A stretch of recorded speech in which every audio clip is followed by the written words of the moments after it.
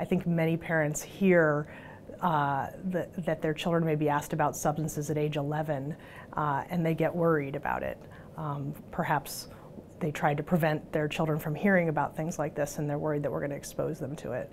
But we know that substance abuse is real, that the lifelong implication of substance abuse is devastating for a lot of adults, and that children begin to use substances earlier and earlier. There's a large increase in use between 8th and 10th grade, so if we can get to kids early before they've developed a problem, we can prevent the lifelong implications of substance abuse. I have a lot of parents ask me, what can I do to prevent that or to help my children do better?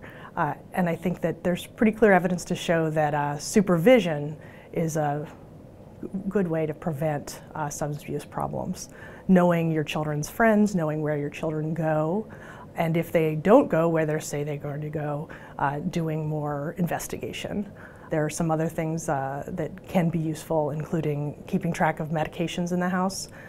Since even though it may not be your children getting into trouble, other children could be getting into trouble in your house, keeping them locked up and safe, and if medicines start disappearing, to ask questions. Ask your children what's going on in their lives about substances, and you're not going to put the idea in their head by saying things. So asking what's going on when you're with your friends, are friends or acquaintances using substances, and seeing if they need help thinking about how to deal with their friends and family. Whenever your child has a change in either their academic performance or their behavior from the way that they've been their entire lives, that's an opportunity for you to try to figure out what's going on and to help them move forward.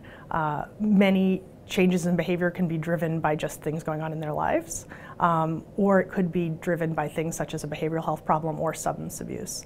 By taking your child to see a behavioral health counselor, they can do an evaluation and help you determine whether or not there's a behavioral health problem or a substance abuse problem that needs to be addressed.